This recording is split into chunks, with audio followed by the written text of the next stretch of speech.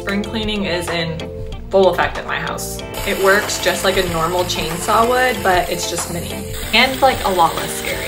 Let me show you all the stuff it comes with. It comes with 2 batteries, which is really nice. If one of them dies, hopefully you have the other one backed up and charged. A pair of gloves, some extra chains in case, you know, yours breaks. Maybe the guys can tell me what this is. I'm assuming it's like some sort of lubricant, maybe? I don't know.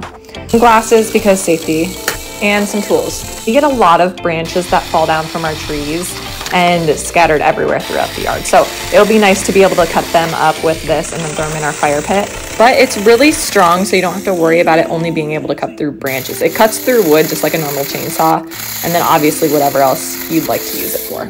So if you're looking to add a fun little power tool to your collection, I've linked it below for you guys.